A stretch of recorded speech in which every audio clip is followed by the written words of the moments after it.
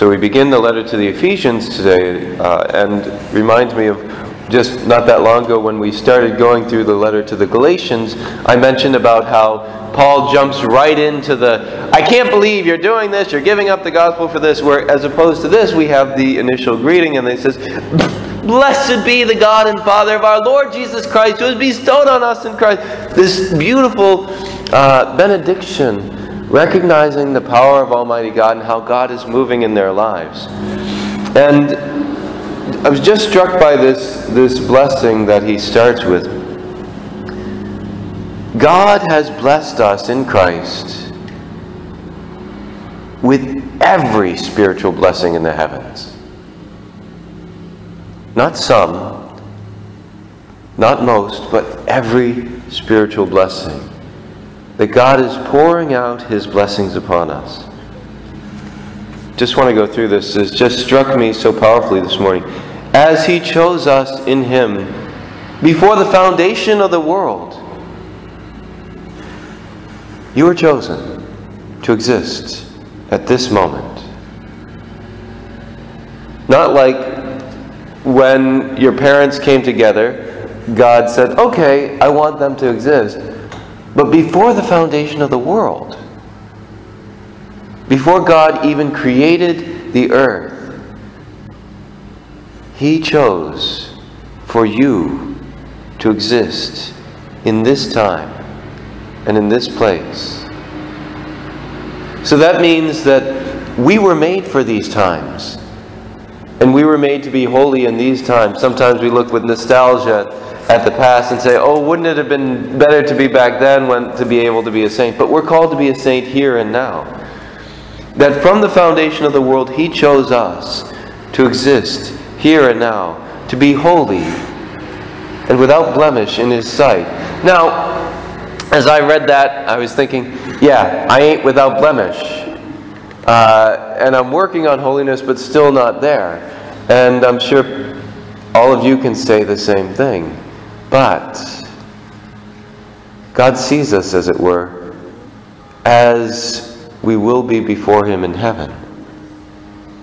As He has purified us completely, we will be holy and without blemish in His sight. And so that's why He created us.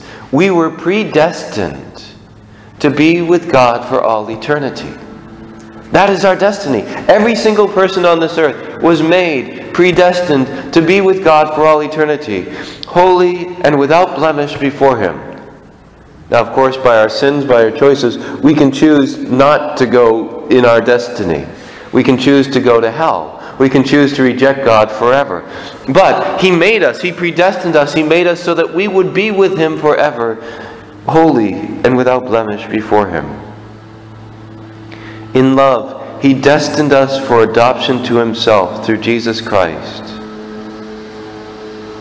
Just reminding myself of the adoption laws of the ancient Roman world at the time of Jesus. That, much like today, unfortunately, if somebody's wife became pregnant, he could force her to have an abortion. Or even after the child was born, if for whatever reason the father didn't want that child, they could leave it out for exposure.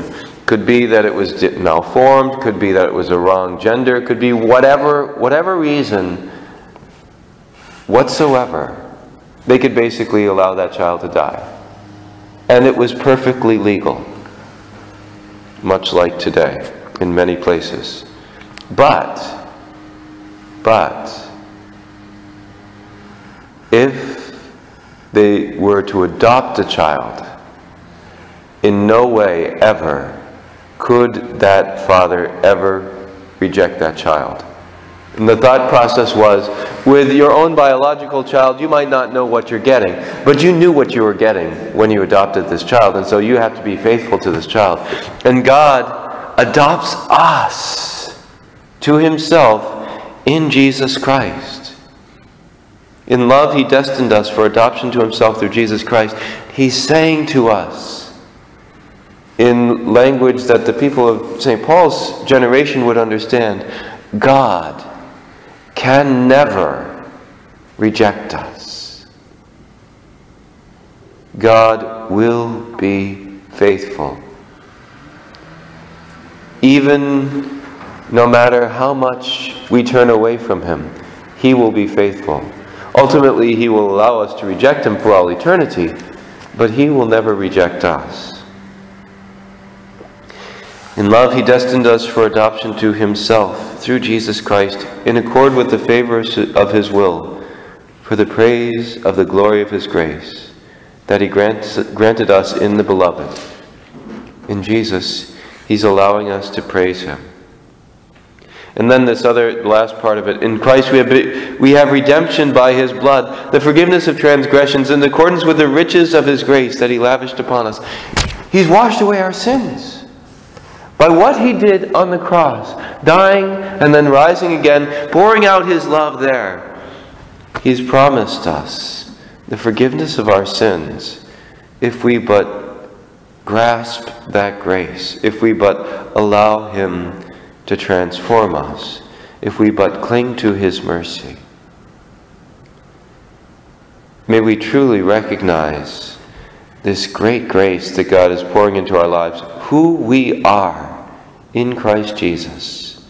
And may we allow that grace to transform us, to make us holy and without blemish before our God.